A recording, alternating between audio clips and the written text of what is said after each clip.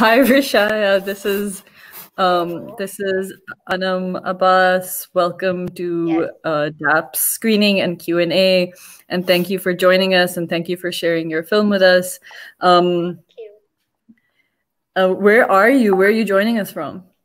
I'm in Mumbai in my home Okay, and in India. how's things in Bombay?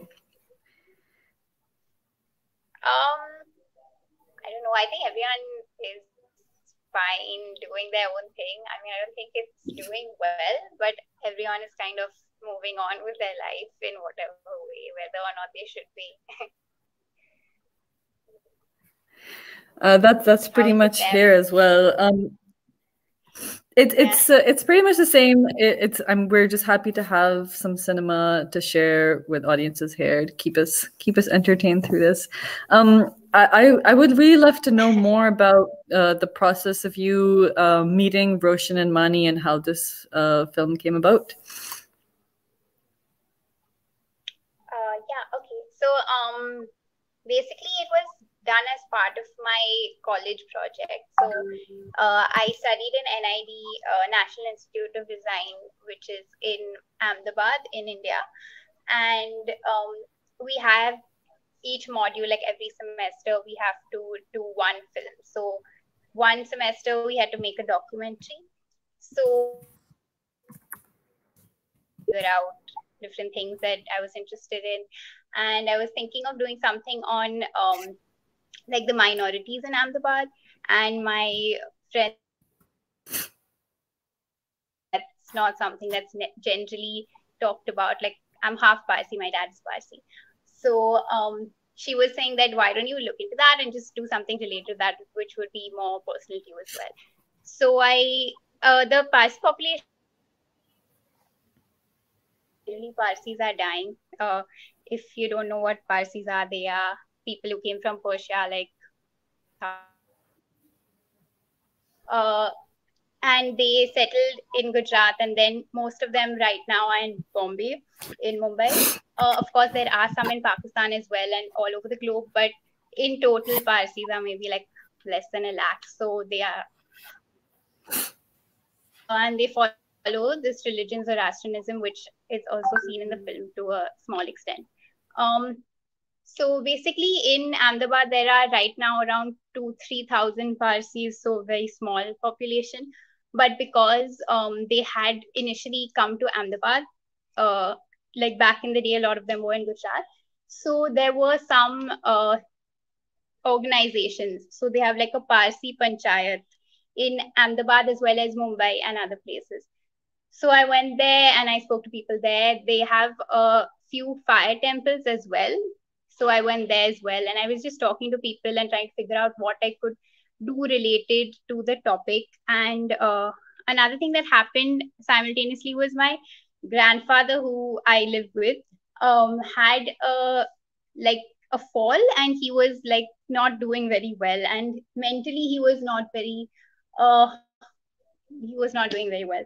So I think that was also playing on my mind. I was thinking about the fact that at the moment Parsis are a dying population because the people who are born are much less than the people who are dying. So every day a much larger percentage of the population dies than is born. So there are a lot of people who have not got married, not have children, and which basically means they're alone. They're living alone. So I wanted to explore that, and I got this directory. Like it was this random thing that they had decided to do in Ahmedabad in the Parsi Panchayat. They made a directory of everyone's names, phone number, address, ages, like all the Parsis in Ahmedabad. There's this directory. So I was like, okay, let's see this directory. And in that, it showed how many people were living alone, basically. And because they were just like one person, right? It's not like all together as a family. And their ages are like, 78, 80, 82. And I just made a list of those people, and I was like, okay, initially I wanted to do it in an old age home actually, but there was no such old age home.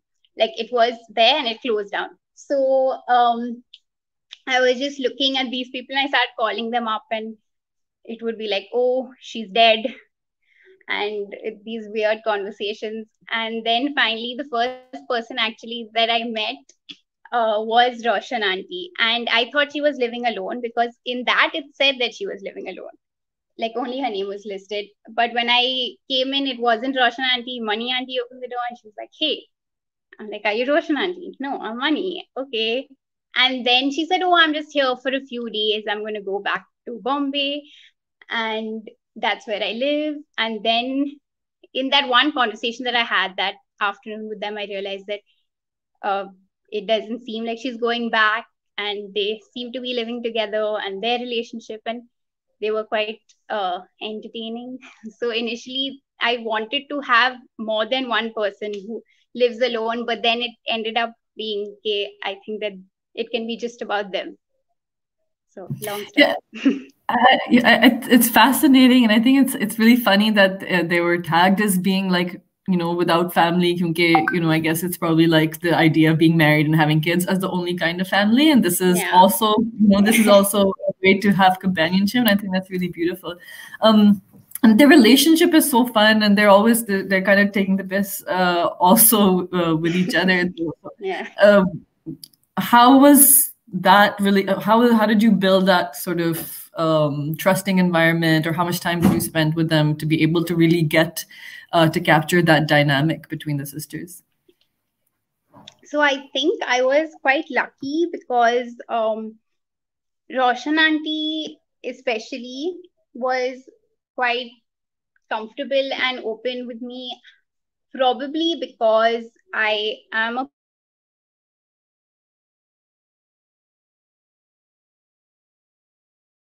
with me.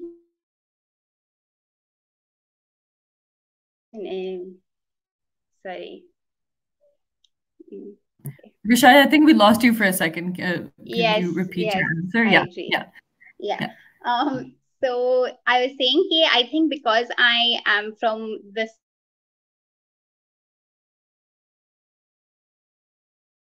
We're dealing with some okay, internet issues today. Rishaya, once again, I think we lost you once again. it connect. Yeah. Just a second. We're having lots of tech woes today on both ends. Is that okay? Yeah. Yeah, yeah. Okay. So yeah, just that because we're from the same community, I think they were more comfortable. And before starting the shoot, also I had gone over to their house a few times, maybe like 3, 4 times. And I had also gone to one of their kitty parties. They go for this kitty party. Like I didn't include that in the film, but Roshan auntie goes for these walks every morning, and she has, because there are not that many parties. Obviously, their friends are all Gujaratis and Hindus and stuff like that. So they have a big kitty party, and I went there and I took videos of them chatting all random things. But I think over time they became a bit more comfortable, and as people also, they are a bit chilled out. Like they don't really care about, oh, someone will see this and think, how are we, and all that kind of stuff. So I think that helped. Do you think there's a stereotype of Parsi aunties that you were that people have that you're breaking somehow with this, or what? Interesting. I'm not sure what the stereotype is of Parsi aunties actually. But I think, yeah, I mean, if you see films, definitely there's a lot of that lingo that people think, an accent and the way that I don't know, like I recently read this document about Parsis where it's all like they keep saying dikra, dikra everywhere in the document. I'm like, okay, yeah, that's pretty much all that people refer to when they talk about Parsis. Okay. We're reconnecting. Fingers crossed. There we go. Yeah. I think that's true of most communities that there are a lot of stereotypes in film, and if the person isn't from that background, you don't really know much about it, right? So how are you going to show what the scene really is? So that way, yeah. But I'm not sure what a specific stereotype would be of Parsis, because I don't think they have that much of a screen presence. But yeah. I think a lot of, sort of what my research on the Parsi community in Karachi, there's a lot of the same sort of community left, right? Where the younger people have migrated away from Karachi specifically. So there's a lot of older people. There's that sense of a culture maybe not being not dying out in a sense, right? The buildings and the compounds are abandoned, isolated. And then specifically, like making a film about older women and mortality seems to be a theme of the film. And is that something that you came to, or is that something you're already thinking about when you were thinking about the community at large? Yeah, I think I was definitely thinking about old age and loneliness in some sense. I don't know if it is specifically loneliness. It is and it isn't, of course. But yeah, that idea of if you don't. So actually, in this case, they were staying together, but for a lot of people, they haven't got married, they haven't had kids. Either they live with their siblings or they live alone, and even as a community, you're kind of almost dead. So it is a lot of death related to this whole subject, I guess. Yeah, so that was I like that but also is mirrored at the same time with the sort of ageless dynamic of the sisters, that they're arguing like kids. Yeah. So it's a I think we all see that with the older people in our lives, that they're the roles reverse and everything.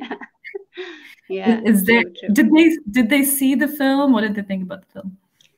So now the sad story comes. So basically, after I finished the film,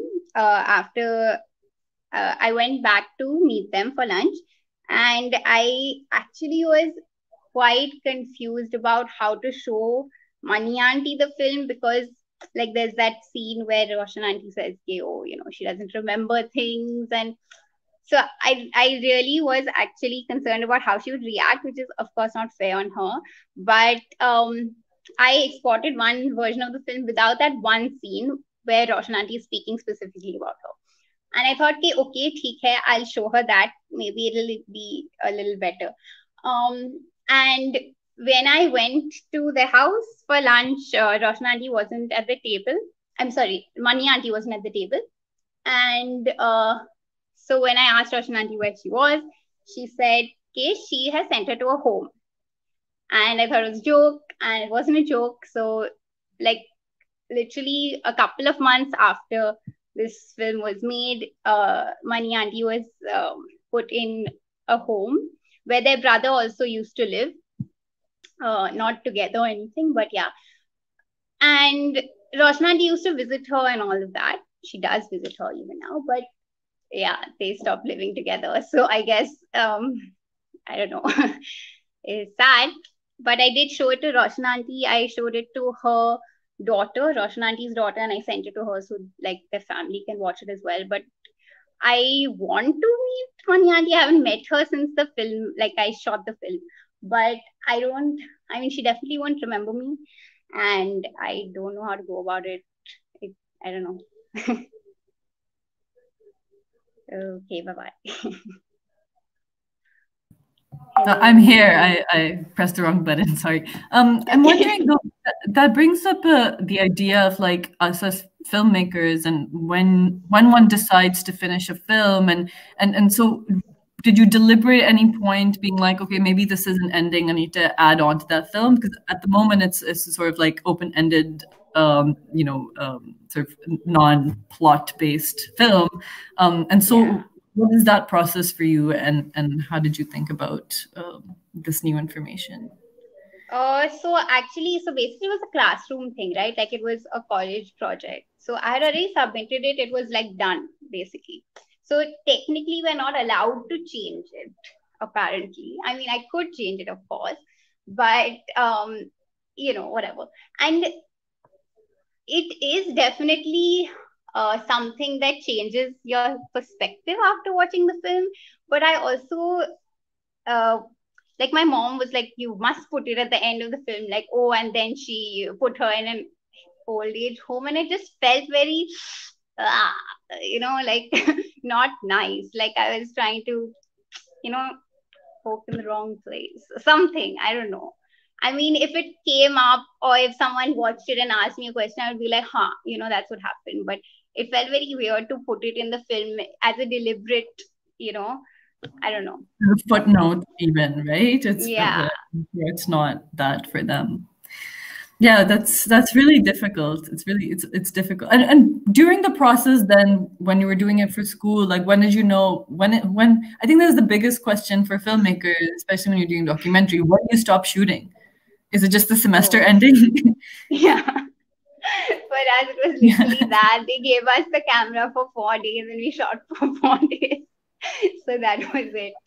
Um, there was, yeah, like one day before that, I had gone to shoot that auntie kitty party thing, and one day after that, they had this um like a get together, this Parsi thing that we had gone for, which there was nothing to shoot actually. It was very whatever. So essentially, all this was only those 4 days when they gave us a college camera and we shot.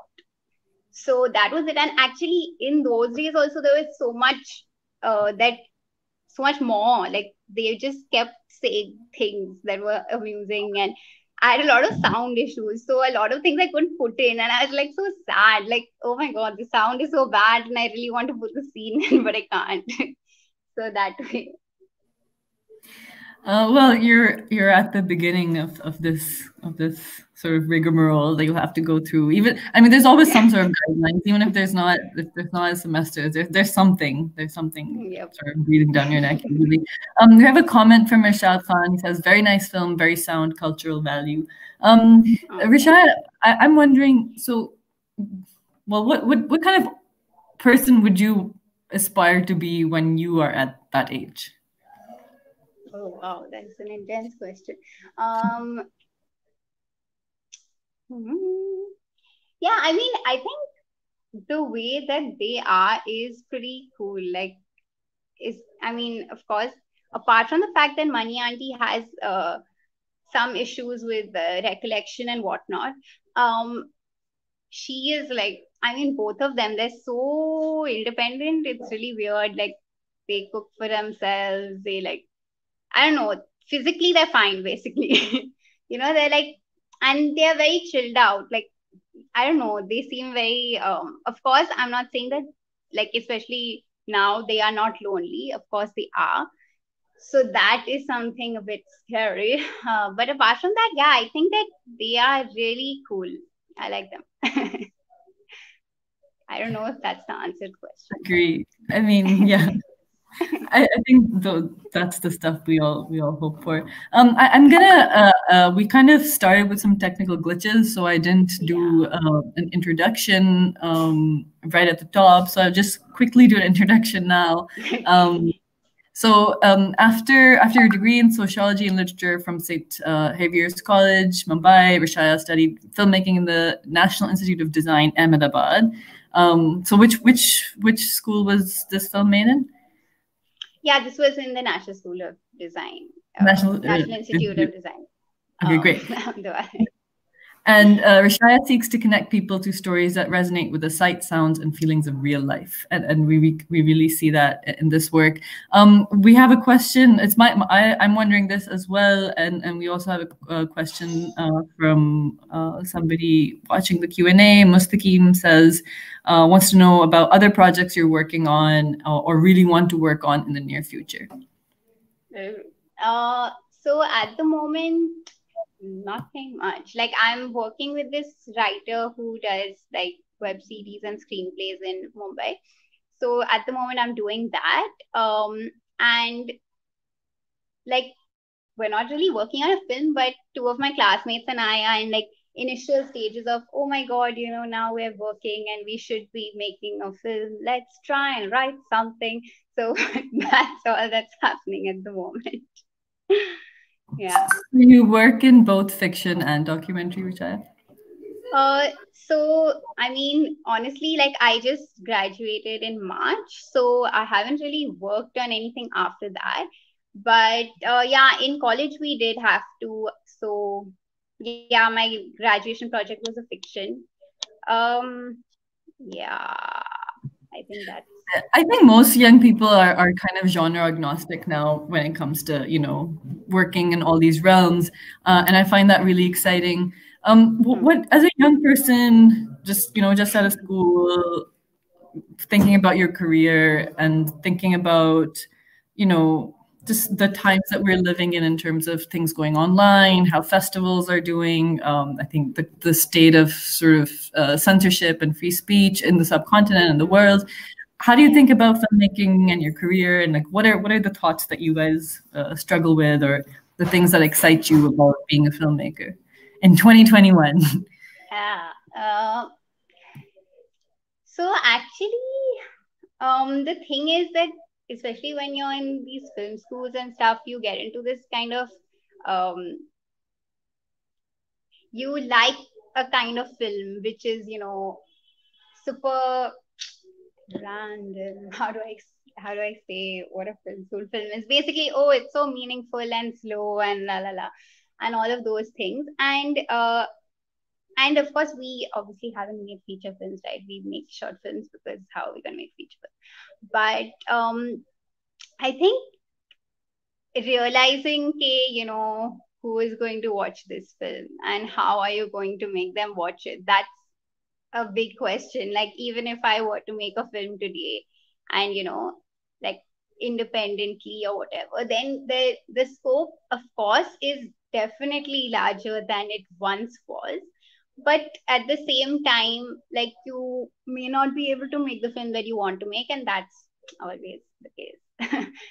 So yeah, I don't know. Especially, definitely, you're right about the censorship thing. I mean, one of my classmates had made when we were making documentaries, had made something related to the riots, and people were like, "Oh, scary! Be careful and don't talk too much about it. Don't give your opinions on it." All of that.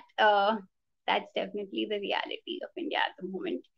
Um, so I think at least I've avoided that. I don't know. But being from having ties to a minority community, Yeah. and you say in your bio that you have this interest in reality, which tends to be subjective. So Yeah. how do you approach your work then? Um, could you reword the question? I'm not sure how to answer it. Well, I'm wondering, I know that in these times, identity and your identity, Okay. as you approach the subjects as a documentary filmmaker, especially, is something that's being talked about a lot. And I've spoken to a lot of, for example, Muslim filmmakers from India who feel quite underrepresented. And as you, Yeah. as a Parsi filmmaker, is identity something that's very important right now in dealing with subjective reality in India? Okay. Interesting. Um, so yes, like for example, how like this film is about Parsis, and even my graduation project was not that was not my idea initially, but it ended up being it's a Parsi family, and I think one of the issues that I do is that I realize that a film is so much more meaningful if you know the context as a filmmaker. Like if I am writing a film and directing a film and it's about some person that I really don't know, even if I want to, I'm like, okay, I really care about minorities, I want to make a film about boris, and I can do it, of course, and I would like to do it, sure. But the issue is that it's very difficult to get the authenticity in filmmaking. I mean, I think that's a general issue. But so yeah, at the moment, I'm clearly like I have been, in that same space, because I'm like, okay, this is something I know. But yeah, that is definitely an issue, because even if someone else is like, oh, there aren't enough films about uh whatever X community or this kind of topic, but they don't have any idea about what it is or how it works, it's quite stupid. So yeah, definitely the more voices of different people in different contexts, that would add to the conversation and make, I mean, it kind of shapes the way that you look at things, right? If you see a film and you've never seen a person from X country before, that is your opinion of that person of that country. So of course, the more people with different perspectives that come into filmmaking, the better. Well, it's very exciting to hear your voice as a filmmaker. It's such a promising film, and it's really nice to see that quality film coming out of film school. So congratulations, and we're so excited to share your work here, and I hope we will find more opportunities to share your work in Pakistan and any work that you make in the future. So I'm really looking forward. Thank you. Thanks, Rishaya. Thanks for joining us, and this is the last film of our PAME and DAP showcase this weekend. It was the last of 3 films, and we're really personally excited about South Asian films traveling within all of South Asia, and so a special happiness to have you with us and have all the films we had this weekend. Thank you so connecting much. Thank you for the opportunity. Thanks, Rishaya. We'll have you again soon. Bye-bye. Bye. Sure. Bye.